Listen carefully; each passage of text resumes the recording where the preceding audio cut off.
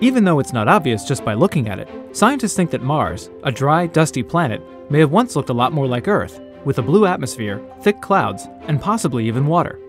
Scientists also think that Mars lost its atmosphere over the course of billions of years, gradually transforming into the red planet we know today. NASA's MAVEN spacecraft will help provide clearer answers regarding Mars's climate history, and scientists think several processes have had an effect.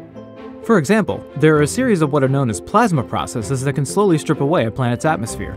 These processes are started by the sun, which emits light in the form of high-energy photons.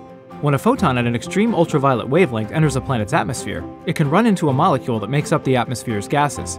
The molecule absorbs the photon, and the energy from this impact can kick off an electron, leaving behind an ion. This stray electron will eventually recombine with another ion, and the energy the electron gives to this reaction is sometimes enough to split the molecule into its component parts, give those parts a lot of speed, and launch them out into space. And although this process occurs continuously in most atmospheres, with the self-maintaining cloud of ions and electrons forming a planetary ionosphere, the escape of atoms over billions of years can contribute to the overall loss of a planet's atmosphere.